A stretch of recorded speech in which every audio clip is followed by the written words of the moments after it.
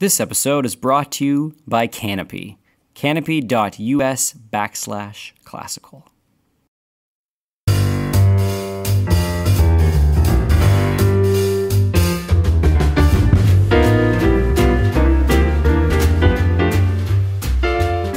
Hello and welcome to Classical Stuff You Should Know, a podcast about old things, books, ideas, philosophy, and that's it. Those are actually the only topics we'll talk about. Anything else gets an immediate red flag, and we have to end the episode early. We did an episode on a painting once.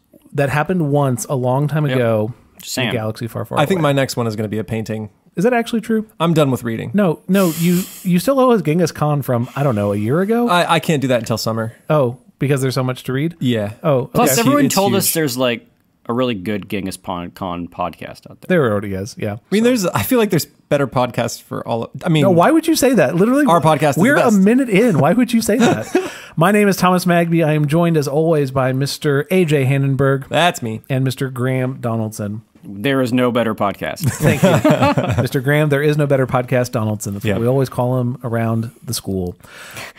That would be very strange if we did that. Okay, today's episode is from AJ. So, AJ, this is, I believe, it's either part 2 or part 3. Depends how you want to splice it. It depends how you want to splice it, but we're going to keep on with our series on education and why everyone should go get a PhD, right? Why, isn't that... Have I been following the theme of these episodes? I don't know about you, Thomas. I read Faustus. Yes. You read Faustus. Yeah, naturally, Hannenberg read Faustus. Well, everyone knows that whenever we do an episode, we've all read the book, correct? Yeah, of course we do. naturally. Good, okay. All right. So, Good talk? Good talk. What do you guys remember from our last episode on Faust? Our first episode was on Marlowe. Christopher Marlowe's Dr. Faustus, which is okay. You can read it, and then you'll be done. Did you just give permission to our listeners to read a book? But I mean, my point is, like, once you've done reading it, you will have finished reading it, and that's what you will have done, and that's about just all you can do with that one. Oh, man. I can hear like all the Dr. Faustus fanboys. Just hating on us really hard. Yeah. It's not that great. It's okay. How dare you? This is part 3, technically, of my Faust series, and probably the final installment, and this is part 2 of my series on Faust by Johann Wolfgang von Goethe. Part 2 of the second section. So hard part to follow. 3. It's like you need a PhD to follow this That's thing. exactly right. There's the tie-in. You might think so. The funny thing is, this is also in 2 parts, and then the second part is 5 acts, and the first part, I think, might be 5 acts. Yeah. I forget how many acts. I remember the first part is. Mephistopheles was a dog. That's a thing that happened. Yeah, Mephistopheles was a dog. All right, so what do you remember from the first part? They set a bar on fire, I think. Set a bar on fire? Well, there's like this dude, and he's kind of sad, and meets a devil. Meets Mephistopheles, and meets a devil, meets a demon. I don't know what's the right terminology. Sorry to all of our demon listeners. He's both. He's Both. a devil demon. Yeah. And enters into a kind of agreement, right? That if Mephistopheles can help or make Dr. Faustus feel, it was either satisfied or happy. It was some Satisfied. If he ever Satisfied, yeah. feels the satisfaction, if he ever thinks of this moment like, oh, I wish this moment would go on, and he stops his toil and his searching, then Mephistopheles has won, and he can take Faustus' soul. Yep. So they start trying, and we didn't. I don't think we got very far into the attempts, but We didn't. Yeah, and that's the one Graham talked about. Of they go to a bar and they try singing and almost cut off some noses. Well, one of the first things they do is knock his age down a little bit and kind of open him back up to youthful love, right? When we first meet him, he's a jaded, aged academic, and it was during this period when you can kind of figure out everything in the academy, and he learned just about everything there was to learn, and he was like, well, that's not as cool as I thought it was going to be. And then it is in that despair, that ennui and boredom with life, that he is met by Mephistopheles, who basically says, I will bring you this satisfaction that you are searching for. In fact, right before he meets Mephistopheles, he is just about to commit suicide after realizing that he can't get what he wants. And then the bells of Easter revive him back into life for a little while, but he's still not really happy. And then Mephistopheles and him make this deal. So the first thing they do is they knock his life down about 30 years, and you can see him kind of opening up to love as he stares into a mirror in this little witch's cottage where they're going through this process. And then as they're walking around after that, they go to a bar and set a bar on fire, but of course, Faust is an academic, and he's the only thing he wants to do is leave. He's not a party boy. Right. And then he meets Gretchen, who is a young, innocent woman, and he falls in love with this Gretchen. And we didn't get really far into the meeting with Gretchen, did we? Nope. No. No, we did not. Well, all we said was that Mephistopheles gets like a hook into Gretchen by tempting her to like keep treasure for herself, something like that. Yeah, so Mephistopheles kind of knows where buried treasure is. Yeah. He just kind of has, he lives underground. He's from hell. He knows where all that stuff is. And so he digs some up, and then her mom kind of gives it to the church. The church comes and takes all these jewels that are just randomly in her room. And then they try again, and they leave the jewels. And this time she hides them and keeps them for herself. And this is the first instance we see of Gretchen going from innocent to kind of besmirched. Yes. Right? So they kind of have the hooks in her. And then one of the next scenes is like after sort of the wooing process, right? She is open to this seduction. She kind of likes this new tall, dark stranger. And Faust eventually wanders off into the forest to be by himself because he's like, man, I'm just not ready for this. I'm old. Like, this is this youthful love thing. I got all these feelings going on. I don't really know how to do it. And then It's a commitment. It's a lot. It's a lot to handle after you've grown into old age again. All these surging hormones once more. That's fair. And Do you want to be 16 again? No, not a chance. Yeah, well, there you go. No, not a chance. Mephistopheles mocks him into submission, and then Really? And during that period, Gretchen is sort of sitting at home at her spinning wheel, and there's this beautiful love song where she talks about her beloved, and they come back, and they kind of have a meeting, and they develop a sexy plan to get together and spend some sexy time together. She's like, if I slept alone, I'd leave my door open tonight, but I don't. I live with my mom, and so they give her a potion to sort of pour in her mom's coffee or whatever she's drinking, and it'll knock her out cold, and then they can spend some sexy time together, which they do.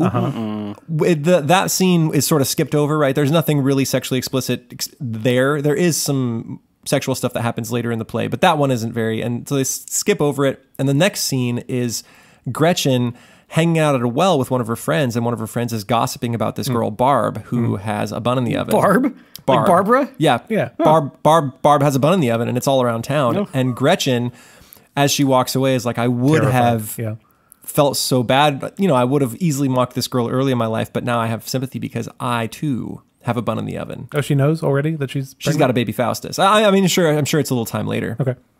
And so she has this thing going, and she despairs in front of a sad Virgin Mary kind of at the county wall. And then her brother shows up and basically says, well, now you're a prostitute and you're worthless. And I wish you wouldn't shop it around all around town because everybody knows. And how can I even look at you? Wow. And he gets really angry with Faustus and Mephistopheles as they come up, and he tries to fight them, and they kill him. Dang. The brother? Yeah. And as he's dying, he curses, Gretchen and the woman who is supposed to watch over Gretchen and these two fellas. And it's a really heartbreaking scene. And that's, everybody's feeling pretty low. And then Gretchen is now haunted by guilt. Turns out, not only did her brother die, but they put a little too much knockout potion in the mom's coffee. Did they kill the mom? And the mom died. Dang. And so Gretchen is trying to go to church and trying to repent, but she is absolutely haunted by this monster guilt and can't bring herself to be okay in church, right? She's just hounded by this horrible guilt. Man, this is like one of those like morality tale, scared straight movies you used to see in youth group when you were like 14. Yeah. You'd think, but the funny thing is the church never comes out looking good in the rest of Faust. Really? This is actually almost a commentary on how guilt is one of the negative parts of Christianity, right? It hounds you and doesn't actually lead you to redemption. It doesn't help her. All it does is hound her and make her life terrible, right? It doesn't actually move her to any sort of redemption. And then this is where we get one of these huge, crazy asides. It's called Walpurgis. I know I'm mispronouncing this. It's German. Walpurgis Night. Okay. And so while she is dealing with all of this guilt and all of, her pregnancy and her dead mom and her dead brother, Mephistopheles and Faust go to hang out with some witches on a mountaintop where it's a big conglomeration of the devils and the witches, and they all get together and they dance and they drink and they have a good time. I mean, Faustus has a lot going on. You got to blow off some steam, right? He's really stressed out. Yeah. Yeah, you got to blow off some steam. You got to kind of, he's still enamored with exploring new things that he's never had before. And so he shows up, and Mephistopheles is like, look, man, I've been to this thing 1,000 times. I don't really feel like socializing. I know all these people. And Faust is like, I want to go. And so they go. they meet some weird old witches, and Faust ends up dancing with a young witch, and he's like, there's something about her, I kind of like her. And then a red mouse crawls out of her mouth and runs off, and he's like, that was really weird. I don't know if I really enjoy this. And it reminds him of Gretchen for some reason. Turns out it was a shapeshifter thing that couldn't hold its shape for very long, and then I don't understand about the mouse. It's not explained very well. She's gonna want to get that checked out. Yeah, It seems like serious. a health medical condition, right? So this Walpurgis Night thing, it starts with a will-o'-the-wisp leading them through the forest, and it kind of confuses their direction, and they get all confused about where they are, and they sort of end up on the top of this mountain. And this kind of thing will happen throughout Faust, where the location is really unclear, and what is happening is really unclear, and the time period is really unclear. So I'm going to take a quick aside and talk about now my experience with the rest of the book. I finished it. And it took me forever because it is really hard to read. And I didn't really understand it. So I listened to a lecture also in preparation for this episode. Cool. It helped a lot. You did some research? Oh, yeah. I did some research. So, yeah, I worked. Should I start doing that? Wait, tell me more about this research. No, it's a one-time thing. Never again. Like I said, I'm done with reading. So apparently, it is one of the hardest and most demanding books in the Western canon, right? It's just below Ulysses by Joyce, apparently. So it's complicated. It's really hard, and that was my experience with it too. Do you guys have any books that you feel wholly unequal to? This was, I think, it was either last summer or the summer before, I read A General Theory of Authority by Yves Simon, I believe is the name. Anyway, and just every sentence was like, I don't think I understood a word of that. Anyway, it's a short book. It's maybe 150 pages, but just took me forever to get through. Karl Barth. I find Karl Barth to be really difficult to penetrate. I even took a class on him way back in the day with a wonderful Barth scholar.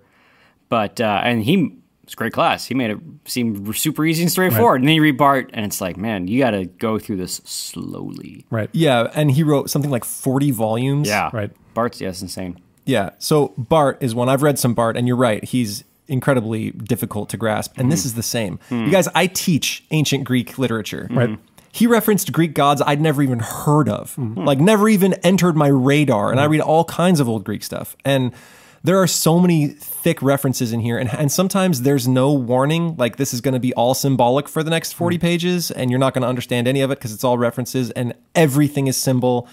And then he'll jump right back into Faust and Mephistopheles. There are sections of the book that don't have Mephistopheles and Faust in it at all. They're not there. And then there's so much allusion, there's so much reference, so much symbolism, and even the poetic forms, right? It'll go from hexameter to versions of old forms to what was in Dante's Inferno, and even the very poetic form that he chooses tells you something about the passage. Sometimes it'll be a Germanic form that only takes place at a dirge, or it'll be a classical form to reference that this person is coming from the Western canon. There's so much going on. I think that if I was to give this book its real due, we could have 100 episodes of this podcast on just this book. Sure. Crazy. Yeah. We could have a Faust podcast and we would still be going. So which I guess is true for a lot of the books we do, right? That, to do one episode on the Odyssey is like, well, we probably could have done a lot more there. This is far, I would say, having read both, this is far more complex than the Odyssey. And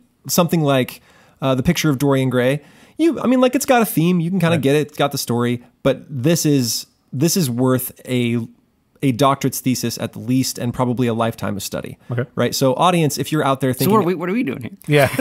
Well, that's the thing. Audience, if you're out there thinking, man, he really didn't get it, that's probably true. And if you're wondering if you should read it, I would say yes. It is a masterpiece. Please go read it. But you're going to need to take it slow. You're going to have to go into it thinking, kind of like going into Moby Dick, right? It's going to be a lot of work. It's going to... You need an annotated version. You have to get an annotated version. I recommend I have the Norton Critical, and it helped out a ton.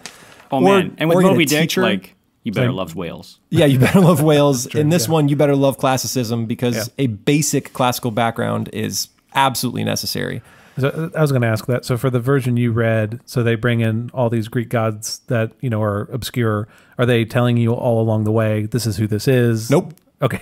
Not at all. So then what are the annotations in there doing? Telling you, the annotations tell you who it is. That's what I mean. Were you following the annotations also? Sometimes. Sometimes it was like, this is a really obscure Greek god that occurs in one text somewhere, and he brings it up. Right. So some sections of this book I'm just going to jump over because it's largely not necessary to the central tale, and it's a lot of symbolism, some of which I really just didn't understand. And in an hour, you're not going to be able to go through all the symbolism, right? It's like too much to One small handle. scene of this symbolism could easily take us our whole hour. So I'm going to gloss over it. Walpurgis Night, this night where they're on get this back mountain. to the mouse face. Right, Yeah, so Moustus. that's what I'm saying is Moustus, the mouse face lady, is one section of Walpurgis Night, and Walpurgis Night spans like a ton of pages. It's huge. There's no way I can tell you about all of it, so I'm just the two Walpurgis Nights I'm probably just going to hit only in passing. Okay. So he has this crazy night with all these devils, and I think I personally spent way too much time in it trying to understand it, and then you come out the other side,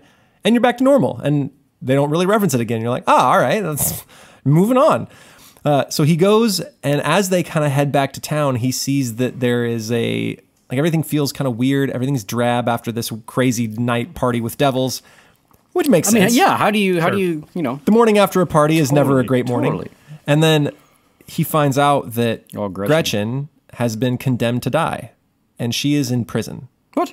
And so Faust and Mephistopheles go to rescue her from this prison. And Faust is legitimately angry. He says, "You had me partying with witches while she was in prison, and you knew." And Mephistopheles is like, "Oh, come on, get off your high horse. You know what's going on. Like, you left her after killing her brother and doing all these things to her, and it is your fault." So the crime is... Well, we find out that the crime was drowning her child. Oh. She had her kid. He was gone. She had no support. And so she has been condemned. And the last scenes of part 1 of Faust are so incredibly arresting. Yeah. In fact, she doesn't understand who he is at first. She doesn't recognize him as Faust. She keeps wishing that her lover would show up, and he's like, "I'm right here in front of you. We have to go. We sprang the doors open. Please follow me." And I want to read you one of her responses. Let's see.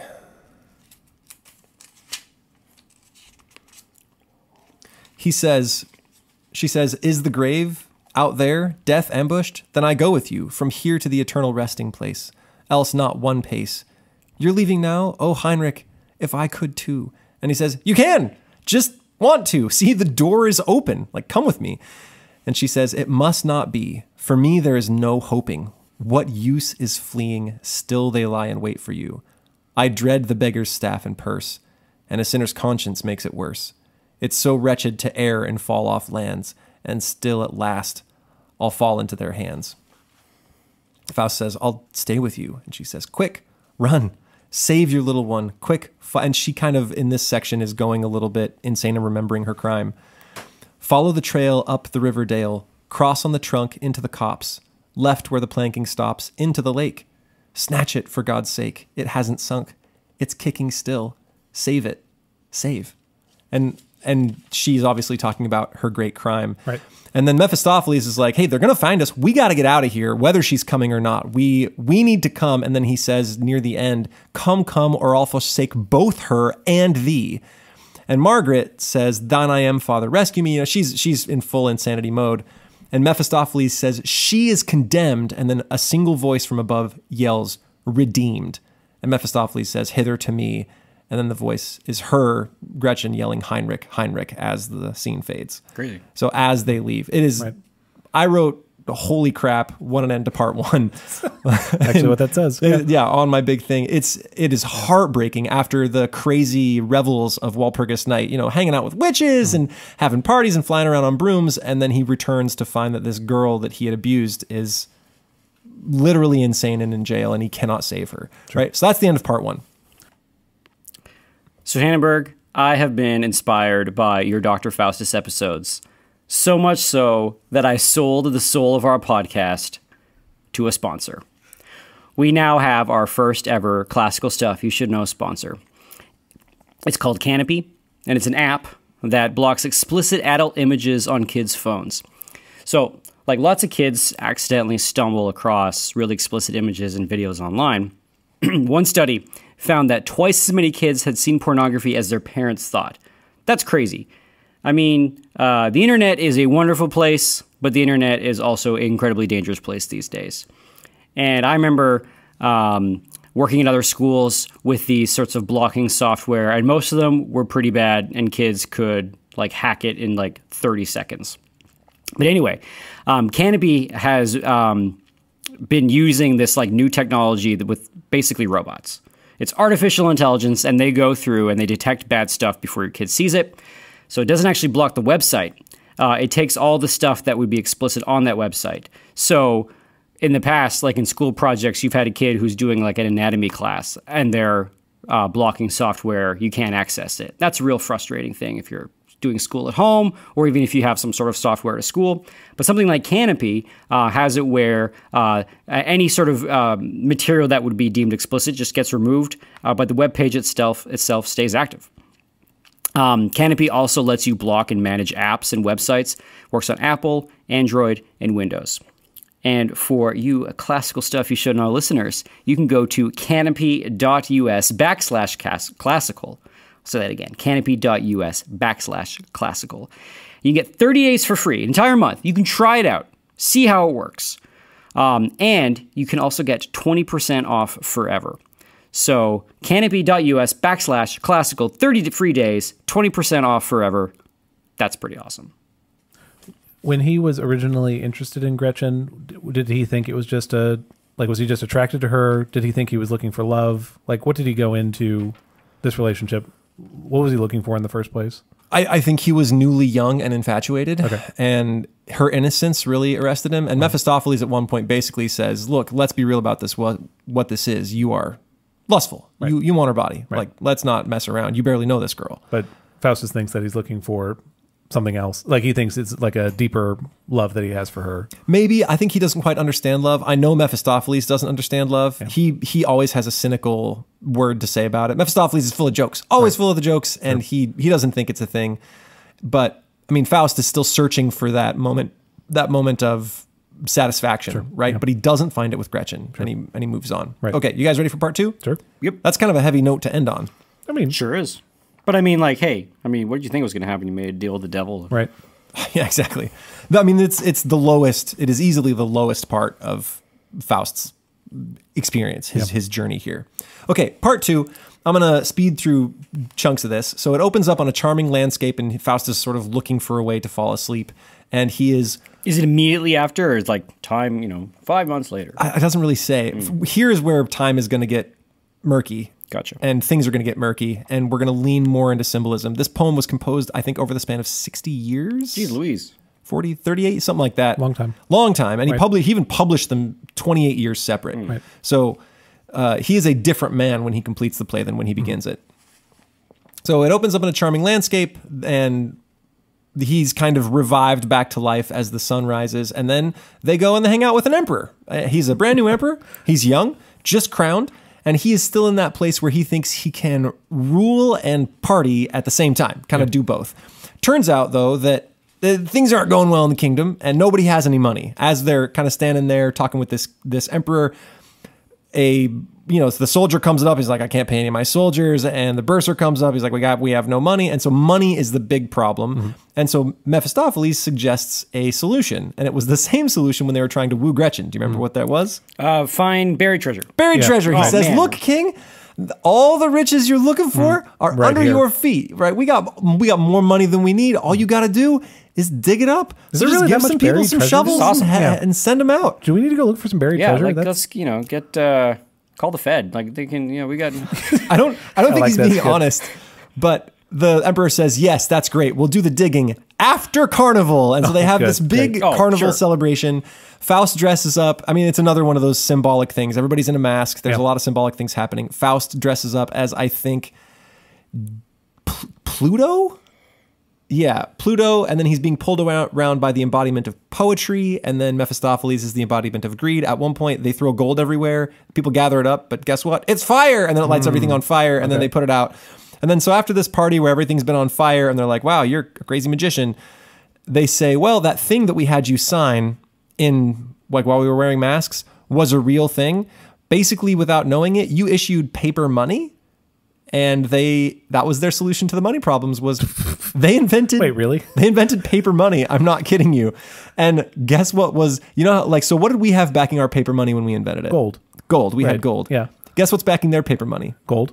No, buried treasure? Nothing. Buried treasure. Oh, good, even better. That's Basically, wonderful. it is you holding that piece of paper is a right to a portion of the buried treasure that they will find in the future. Oh, perfect. like this. Yeah, no, that works. This is an economics textbook. I like this. Yeah, the Okay, funny good. thing Yeah. is that this is like It's not they walk. fungible. That It's indeed. This is pretty legit. I like The this. funny thing is they walk away and they're like, man, we got to get out of here before they real figure fast. out that Yeah. ruse. But turns out like the economy picks up. Good. And apparently the few people who are skeptical and like, is this really going to give me some buried treasure? They brought it to the kingdom and said, hey, where's my gold? And they like get it. scrounged up some gold. It's almost like a Ponzi scheme. Right, sure. So they give those Awesome. few Yeah, it'll people, work. the 2 or 3 that wanted to check it out, the gold, and then everyone else was like, Word gets It's out. legit. Yeah, checks that's out, what- seems yeah. legit. And so everyone accepts it, even people in other countries.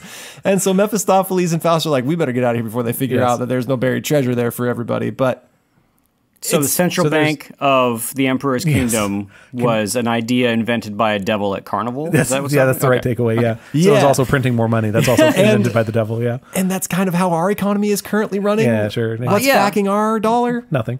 Nothing. Well, I mean, the full faith and credit of the U.S. government. That's what backs it. Anyway, fiat Sure. currencies are great. Not some party emperor. Not some party Not emperor. some party That's right. emperor. Yeah. So that's fun. I almost laughed out loud when I realized that was the solution, like the magical solution they had for all of the country's problems was to invent paper money. It's a great idea. It's great. And then the emperor's like, man, that paper money thing was really cool. I would also like to see Helen. Okay. Can you like conjure up Helen for me? That's one thing that, like, if you're a magician, you got this whole paper money thing figured out, you're pretty great. Can I also see Helen? Is that a thing that you can do? So Faust goes and visits the primal, what are they called? Like the eternal mothers or the primal mothers. Okay. Mephistopheles won't even accompany him. He's like, if you come back, you'll be the first person ever that's met those people and come back. I'm not even going to join you. Time is nothing. You can't travel there. Right. But go down this hole and see what you can do. So he steals their You're little. going to have to catch me up on the whole primal mother thing. Yeah, again, remember how I talked about how some of the stuff I just didn't fully understand? Oh, okay. Yeah, this is one of those things. I don't really get it. Don't know what the primal mothers are. They go somewhere to see these people. Is that the important part? Well, Okay. I think he kind of like pulls a hole open in the floor Of and course he's he like, does. Great. have good luck. Okay, good. Or no, that's right. He goes and gets a key. He goes and gets a special key and then like gives it to Faust and he's like, this will get you to the mothers. I'm not coming. Okay. Hope you don't die. And then he goes and steals, I think it's I think it's a cauldron that they have or a little like a little candle stand. Sure. And he's not supposed to take it, but Faust yoinks it, grabs it, and it will let him summon things. And so they have this big play where he summons both Helen and Paris to mix. So he steals their summoning cauldron. Yeah. Oh, okay. Okay. Yeah. So he brings it back. Right. And he summons Helen and Paris to mixed reception. Yeah. Yeah. The mixed reception is that when Helen shows up, all the boys are like, oh man, I wish I could break me off a piece of that. And all the ladies in the audience are like, her ankles are fat. And like make fun of her and try to make her not into a thing. And then when Paris shows up, all the ladies in the audience Exact are opposite. like, oh boy. Yeah. Be still my heart. And all the men are like, yeah, but he's so weak and he doesn't have any scars. And what is this thing? And so the mixed funny. reception is just the two gender reactions That's to funny. the two manifestations of beauty. And the funny thing is, Faust really loves Helen. There you He's go. like, oh man, I summoned her, but now like be still my heart. And so he goes and tries to touch her. And guess what happens? She disappears. She literally explodes Yeah. like a firework. Wow. And then he So she passes wasn't out. real? She was just the image of Helen? I think. Okay, interesting. I think she wasn't real, but now he's got a taste for Helen, and so he's got to have Helen. We got to Okay, figure that out. Sure. Okay, and then But you're going to want the, like, non-exploding. Non-exploding. the yeah, non-exploding That's pretty Helen important. is Yeah. ideal. Yeah. Are you guys tracking so far? We're tracking. I mean, yeah. It's pretty weird. Oh, Clear as we're a not bell. even close. We're not even close to as weird as it's going to get. Let's go back to the witch dancing. That's the yeah. Oh, we'll go back. Okay, Where wonderful. that's Great. not over. Good. Okay. Okay, so Mephistopheles decides he wants to go back and visit Wagner, who was Faust's second in command, right? The guy who at the very beginning said he was satisfied with books, he liked the intellectual life, he liked being an intellectual. Let's go back and visit him. Right. When he comes back, he actually meets that student that he had first talked to. Oh, that became the doctor? Yeah, that So told he him would be, like, close to ladies? Yeah. Yeah, but he's like this jaded intellectual now. gosh. And he's kind of like he's kind of a hipster. He sort of hates on everything. And then he's like, the only good thing worth having is youth. When you hit 30, you might as well be dead. Ooh. And then, This is unfortunate. yeah, and Mephistopheles is like, well, you turned out to be someone I want to hang out with. Not at all. And then he goes and finds Wagner. And Wagner was always kind of hinted at to be kind of stupid, but turns out Wagner was not, and he's literally creating a homunculus, a life from nothing. That's cool. It's like the ultimate scientific accomplishment. Right. And then they sort of take this homunculus and fly off to classical Walpurgis night. And so they're going into the second crazy witch celebration. But they've got this like life from nothing. He is like a tiny, he's like a tiny dwarf person that lives in a vial. He's in a glass, he's like in a glass beaker, and he can glow when he wants, but he's not really anything yet. It's not even a he, it's a potential. It's a potential person. And he's there to figure out how to become what he wants to become. He's like, I don't know what I should be. The homunculus? Yeah, I want to go check out this crazy Walpurgis night and talk to some philosophers, talk to some witches, maybe some Greek gods, and figure out what I'm supposed to be. So he's on like a vision quest. He wants to figure out who he is. It's like a what's the genre of books about growing up and finding yourself? Coming of age. Yeah, well, but it's also got a German word for it. Stories where you come of age, about coming of age. I can't remember what it's called. There's the one for what's the Harry name Potter? For the 1 year? Yeah, Harry Potter. No, it's the 1 year. This isn't German, but it's the it's not Wanderlust, but you have the year abroad and then come back. Yeah. Anyway, I'm not remembering. Sorry. Like the Amish? Yeah, I'm thinking of the Amish right now. This little guy in the vial? Yeah, yeah. But then he has to come back to the university at the end of it all. Yeah, yeah. We'll find out. So I'm going to, again, gloss over a huge chunk of Walpurgis Night. Just a few highlights. A volcanic earthquake monster jumps out of the ground. And then is pummeled into nothing by a piece of the moon that fell off. Naturally. There is a war between pygmies and cranes, and the pygmies want their feathers for their hats, I think. And then the homunculus will talk to two philosophers who both argue about how the world was made from water or from, I think, earth. Okay. Eventually, he'll go down to the shore where he'll chat up some sirens and Nereus and... who's the old man of the sea? What's his name? Proteus. Nereus and Proteus. He'll chat them both up, and then he'll see a lady in the clam ride by with some ladies on dolphins, and eventually the homunculus is like the ocean. That's where I will become, and I can, because that's where kind of evolution happens, right? Okay. Man has become by gradations, and that's where I'll start. I'll start in the ocean because that's where man did. So he runs up and he sort of throws himself and his vial against this giant riding shell, and dies? Question mark. Shatters it. And that's what that sounds like. And goes into the sea. There you go. Right. Is that the end of the homunculus? That's kind of a bummer. Well, the thing is the next scene is Helen showing up on a beach. The homunculus becomes Helen. Did the homunculus become Helen? I don't know. Got nothing for you. Yeah, that's what I'm thinking. I don't know. It seems to imply it, but the thing is the Helen that we meet has all of Helen's memories, and she's actually showing up on shore with Menelaus, her husband, after they are done. He's like done saving her from Troy. And so now we come to I think it's called the Heleniad or something. There's a small portion of this book devoted to Helen. Oh, okay. And so now is the moment where we are going to talk about Helen for a little bit. Okay. Are you guys tracking? I told you it was going to get weird. Yeah, this is great. Tracking, yeah. I'm able to follow what you're saying. Okay, I'll try to bring it all together at the end as best I can. You can see why this took me. I think 120 pages last night to finish. It took me 8 hours. Yeah, it's good. It's good because I was like, I would read and I was like, so what did the homunculus just do, exactly. And where did he come from? And I had to go back. Anyway, so Helen is on the shore. And Menelaus says, okay, I want you to go inside. I want you to get yourself a knife. I want you to get all the tapestries and stuff that we need for sacrifice, a cauldron, all that stuff. Off you go. And he doesn't tell her what the victim is going to be. He didn't say grab a chicken. He didn't say grab a bull or anything. And so she walks in, and Mephistopheles is there, but he's disguised as an old crone with one eye and one tooth, because he borrowed them from a trio of witches during Walpurgis Night. Yeah, naturally, yeah. Naturally. Well, he more like gave up his to them because they only had one. Okay. And so he looks like this old crone and a serving woman, and he convinces Helen that Menelaus didn't tell her a victim because he was going to sacrifice her. Oh. And so Helen is terrified of Menelaus, and he says, look, all you have to do is want to come with me. I can get you out of here. And I guess what the deal was is he was going to bring her to Faust, but she needed to do it willingly. And so she says, yes, I will go with you. And so everything becomes real dreamy and misty, and then floop, they pop out at a castle that apparently belongs to Faust. Oh, okay. So they show up. Like a time travel thing? So that's what it sounds like. Sure. Yes? Sure. Yeah, okay. Question mark? I think so. So she shows up, and obviously Faust looks real good, and she goes in. She's like, who is this guy who owns this castle? Look at him, so regal, such nice clothes. And he's feeling very proper, and she's looking real hot.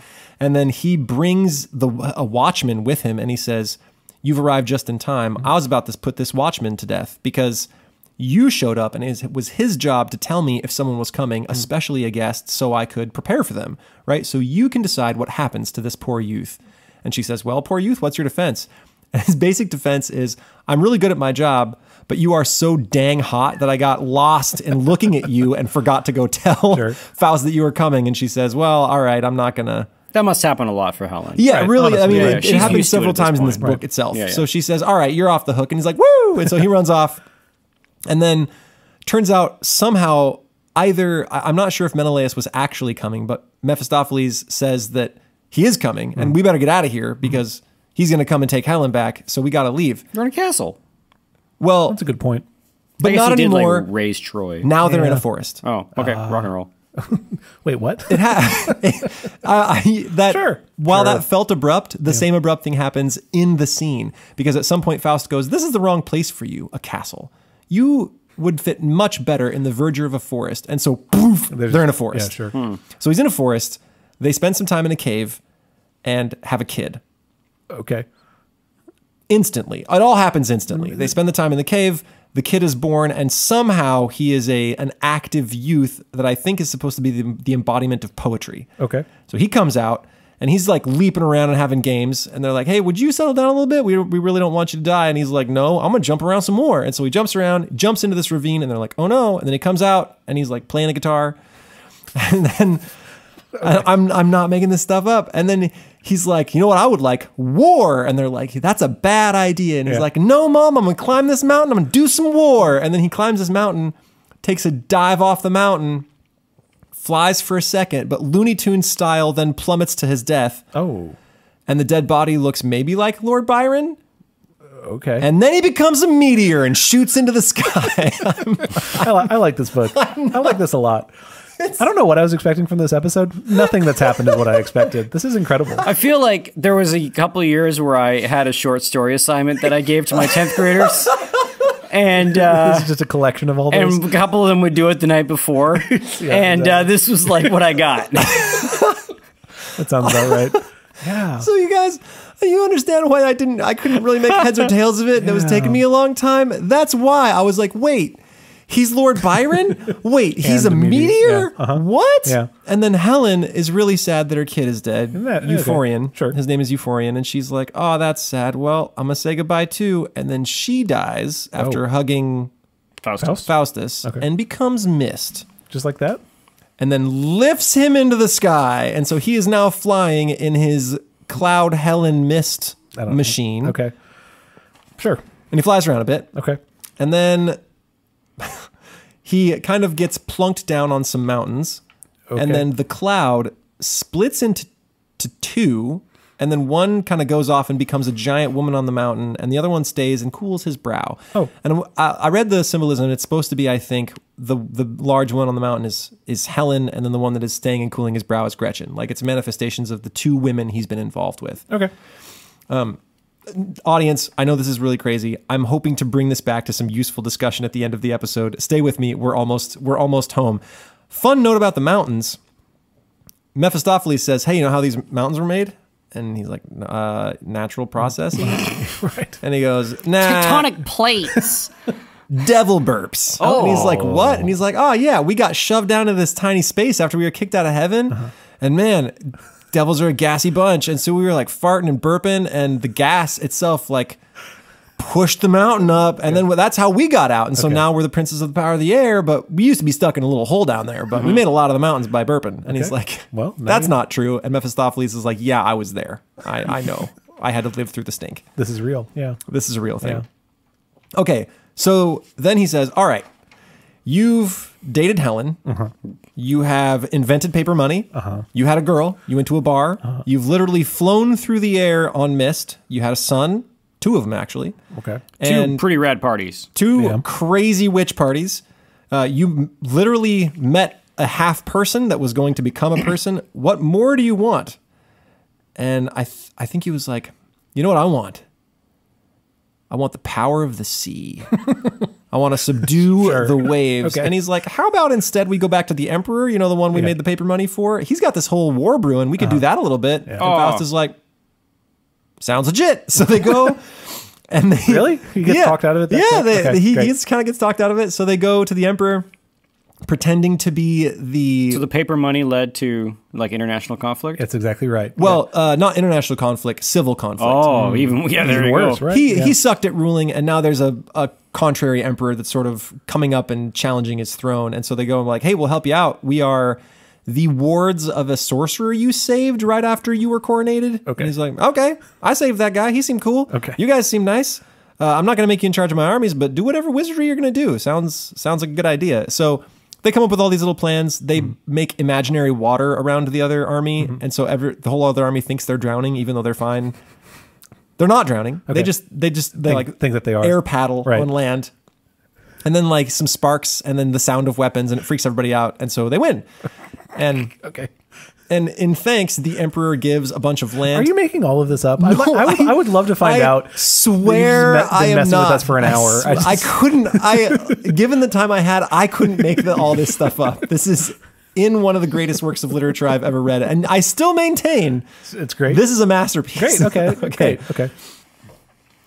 Graham, AJ, before we go any further, I want to thank our patrons for making this episode possible.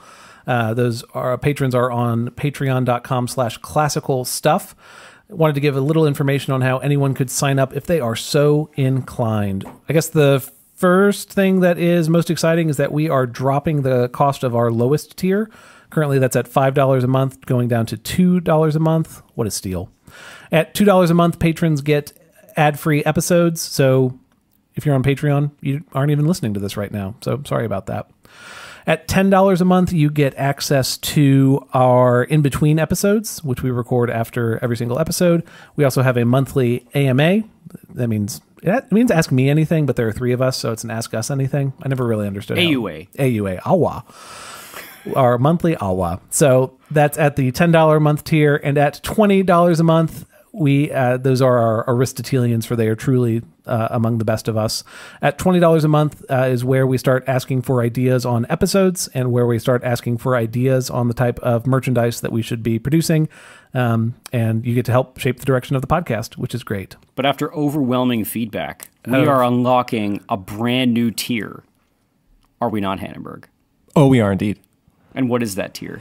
Well, we're opening up 30 and only 30 spots for a Helios's Acolytes of Love tier, which is at $100. We will make you a red crew neck sweatshirt with the big yellow sun on it that says HAOL on it, Helios's Acolytes of Love. We'll buy you a pair of Crocs of the color of your choice, and we'll sign them and send them to you.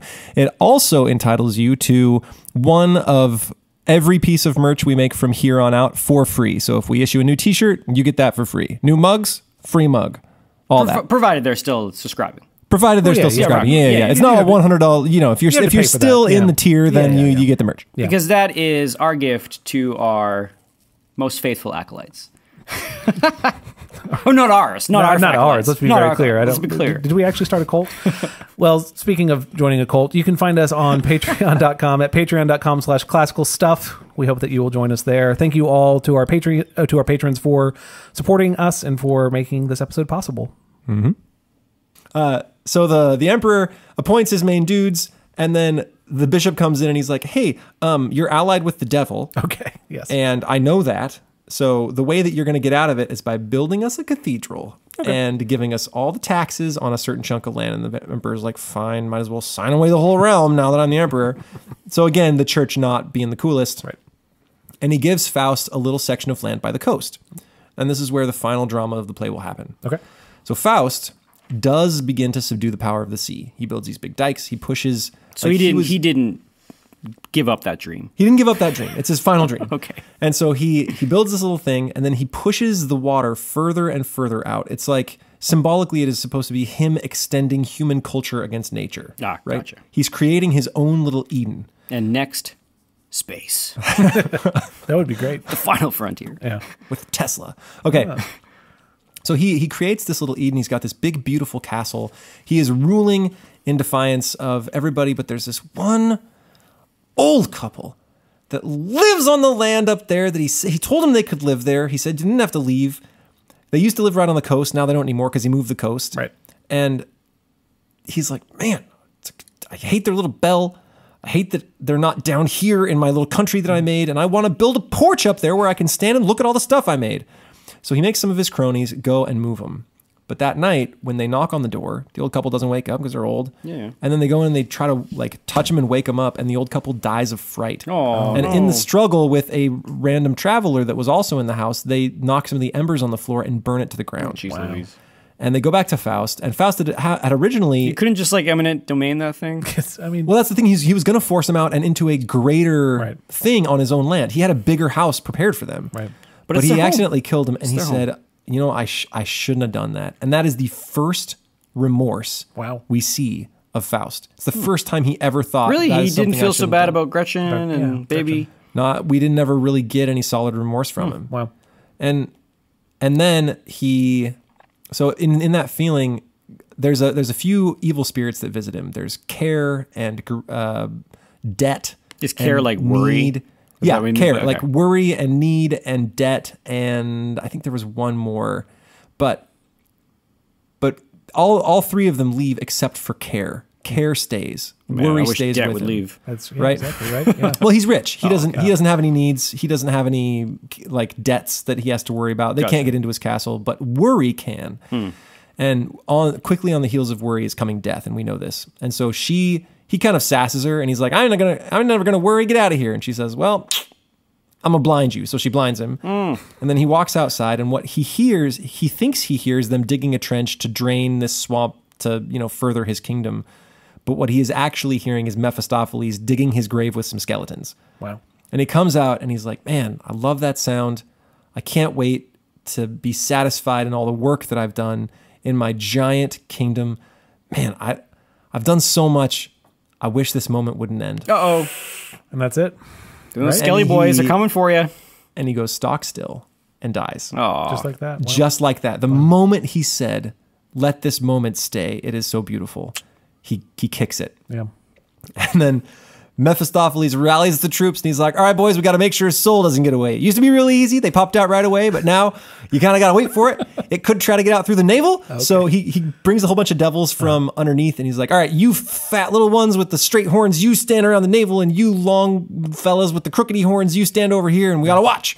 And then angels come down, scatter a bunch of rose petals that burn all the demons, and the demons all run off. Okay. And then the angels grab his spiritual essence and start heading off. And Mephistopheles... Well, that's not fair. He was like a big jerk bag his whole life. Mephistopheles, and he was. You're right. Faust was not a good person. Right. Mephistopheles is like, I've been cheated, but who am I going to appeal to? Right. Like God or Satan? Satan will get mad, and God isn't going to give me my due. And so he's just mad, and he's mad for a second, and then he kind of has some physical feelings for the angels. He's like, dang, angels, you guys are cute. You want to just send me a wink? Come on, just a little. Like he starts trying to flirt with the angels. It doesn't go very well for him. And then Faust ascends to heaven while meeting a few spirits. He meets some anchorites, some Christian fellas. He meets a bunch of unborn or like unbaptized children, children that were dead before they could grow, to have sinned, and a bunch of repentant women, and one of them is Gretchen. Oh, that's good. Wow. And so Gretchen becomes one of the spirits that gets to usher him into heaven. And Why does he get to go to heaven? That's what I was going to ask. the reason he gets to go to heaven is because he is like the example of human striving. He has been striving his entire life. And so this is where we get to discussion. So in the drama of Faust, there isn't so much good and evil as there is inaction and action, right?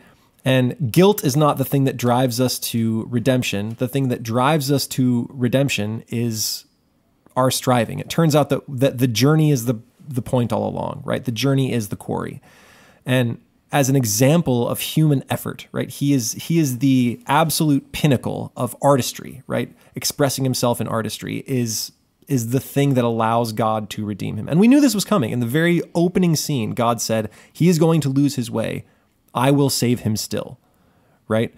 And so he gets raised up. And that is one of the themes, is action as salvific. Yeah, it's a little too like Protestant work ethic-y, German Protestantism, work your way. Like just by being industrious is the virtue. But he's doing good. His industry is directed towards something good, I guess is what they're also saying. It's not just that he works really hard. Like Mephistopheles works really hard, but he's still a demon. In the end, he was working for the good of people. What, making that kingdom? With the ocean thing? Is that? Okay. He wanted them to live free of care and protected, right? Yeah. Yeah, I don't know. I mean, again, I feel like the parts that are most obvious about Faust's life are the horrible things. Again, like Gretchen, like what he did to Gretchen stands kind of at the front of it all. But even Gretchen forgives him at the end, if she's one of the souls ushering him in. Yeah, as he rises, they sort of knock off all of the little bits of reality that still cling to him. And so he becomes sort of this pure spirit. I suppose maybe I could be persuaded if that moment of satisfaction he has at the end of his life is a moment of satisfaction because he's satisfied because he's created something that is serving the good of a community. Maybe. That feels like a stretch, though. It does feel like a stretch. I mean, the reason he wants to build his little platform is so he can look over all of his domain. Yeah, that's not cool. That's like Nebuchadnezzar, and he got turned into a donkey for it. And the very last line of the book, let me pull it up here really fast. It's been argued about for forever. 5 in the palace, deep night. So the very last line, all that is changeable is but reflected. The unattainable here is affected. Human discernment here is passed by. The eternal feminine draws us on high. They are following the Virgin Mary up to heaven. Sure. So the eternal feminine draws us upward or draws us on high. And so that, as the last line of the book, that's been much debated. And I'm inclined to think that it is the creative impulse, right? The feminine, that which can create. And so with different manifestations of poetry all along, right? Poetry is the thing that pulls him during the carnival. Poetry is like his son is the manifestation of poetry, right? He's the spirit of poesy. And so he like jumps up and down and loves warfare and takes all these crazy chances and is short-lived, but eventually turns into a meteor that shoots into heaven, right? And so that creative impulse, that expressing ourselves in art is the salvific thing. It feels very romantic. It sounds very romantic. It's very much romanticism, except the idolization of youth, and the only thing that doesn't feel like romanticism to me is the humanity in contrariness to nature. Right? It is at the end he is subduing nature rather than living in harmony with it. Yeah, I wonder if that's. I don't know much about German romanticism, but I wonder if that's a hallmark of it, as opposed to like the British romanticism, which is we got to go and like live in our little hobbit holes in nature and just let it work its way through us. I wonder if this is a version of that, which is it's less about living in a rural setting, but more about having that sort of passionate, creative spark of energy is the romanticism, as opposed to the natural rural setting, which is more typified in the British romanticism. Yeah. One other interpretation of why he got saved is that he finally has come to understand love. He didn't up until... Like the little old couple? No, what's the love he finds? I think it is love for man in general, right? He finally has lost his ennui and found a love for the human experience, whereas Mephistopheles never understands love. He never gets it, right? Up until the very end, he is preying on Faust. And he has this moment of remorse also at the end. So I don't know if it's portrayed as repentance, but something in him is saying, something that I've done is wrong, and he regrets that. So I don't know if there's something there too. I'm also wondering, because the other side is that he has looked for satisfaction in all of these other things, and they've all failed, right? So yes, he's had a life that has strayed, but he also kind of rejected each one of those steps along the way, right? He rejected... Youth wasn't enough to satisfy him. Love wasn't enough to satisfy him. Love with the most perfect, beautiful woman. Like he had Helen. Right. He had Helen of Troy and a perfect child who is the embodiment of poetry, and that's not enough. Yeah. Right? He didn't even say during those moments, let this moment stay. It was a moment of like actually doing like manual work, basically, right? Maybe he's doing it. I don't know how he's moving digging the trench. Water. Yeah, exactly. It's like magical. I think it's big stone dikes plus magical. Yeah. But it's him sort of working on some sort of project that is going to benefit lots of people, and he's having this sort of satisfaction of doing that thing. Again, he's not. Yeah, is he being saved because he has some kind of moment of the emptying of self or the emptying of ego, and he's giving himself to other people? I don't know. Did you get that sense in just like how it was written and how it was? No, it didn't. He didn't seem concerned that much for other people, other than that he wanted to create this Edenic place for them. I was also wondering if the salvific thing, harkening back to one of our way old episodes, is that it is almost impossible for man to redeem himself. Right? What he was looking for was satisfaction, and he couldn't do it. Gretchen couldn't do it.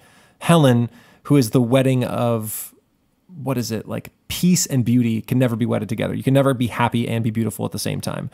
You're telling me. So all of these things point to like humans just can't get there, and so God will save us anyway. It maybe seems to be the message. Like there's no chance. Like all your own effort is useless. God will save us simply because we are human. But I don't know if that's an accurate interpretation or not. I know that there's also underpinnings of the modern canon interacting with the ancient canon, right? We have two primary women here, and one of them is from the ancient Greece, and one of them is modern and simple and pure, right? And of the Christian background.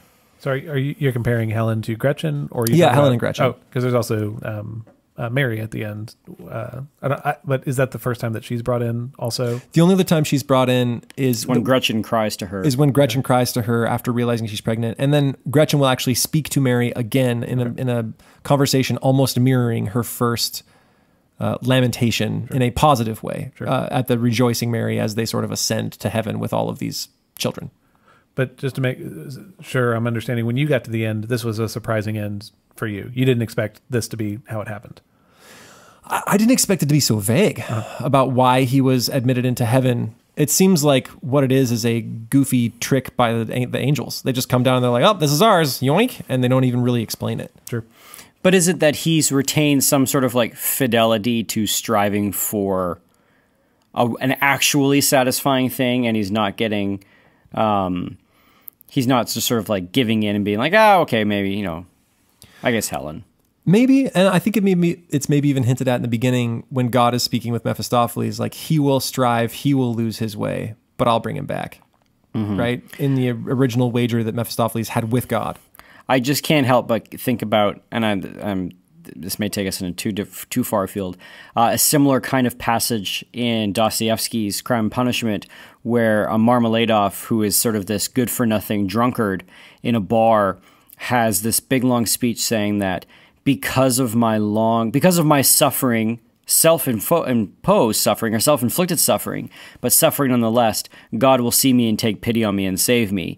It's almost like Faustus has this, because of my like eternal hunger for the perfect moment, and I'm not going to let myself be satisfied with anything less than that, then that's going to be the saving grace or the saving thing.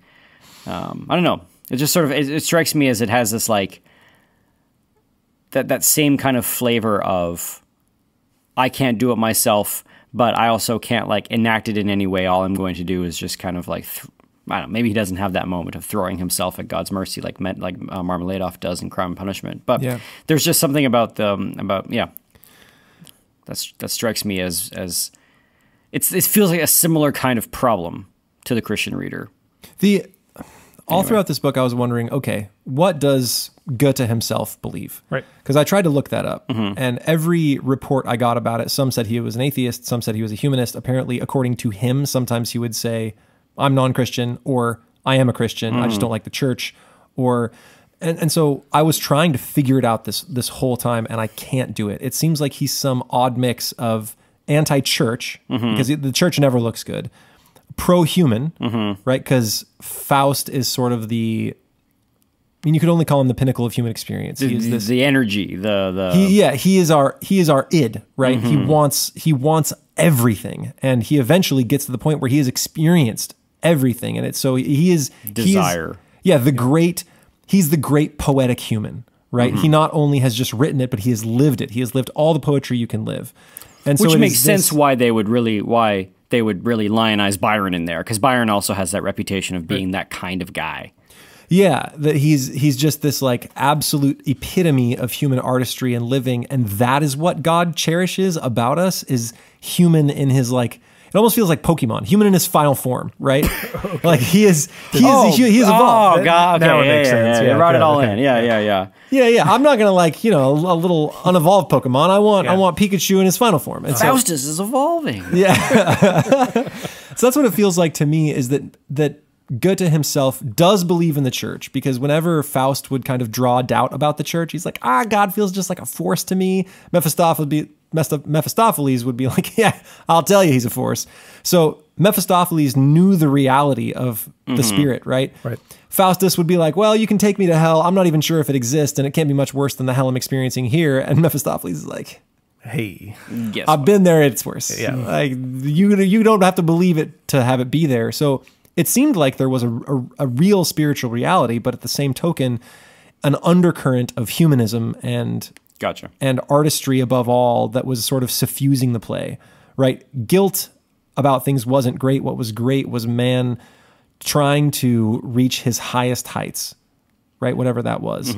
So I don't know, there's this weird tension there where, I don't know, maybe Goethe believed in God, but he also seems like a big proponent of humanism.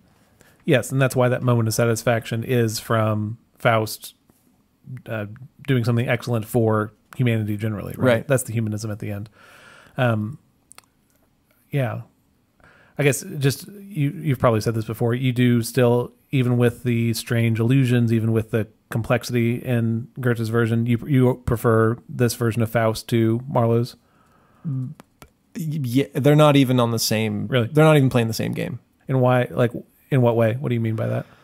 So one, and then again, reader, you're probably wondering if you should read this. If you are just looking for something to read and have a good time, steer clear. This is not it. You will not have a good time unless you are willing to take this, do like maybe a scene a week, digest it, study it, have someone teach you, listen to a couple lectures. That I feel like that's the only way to enjoy this.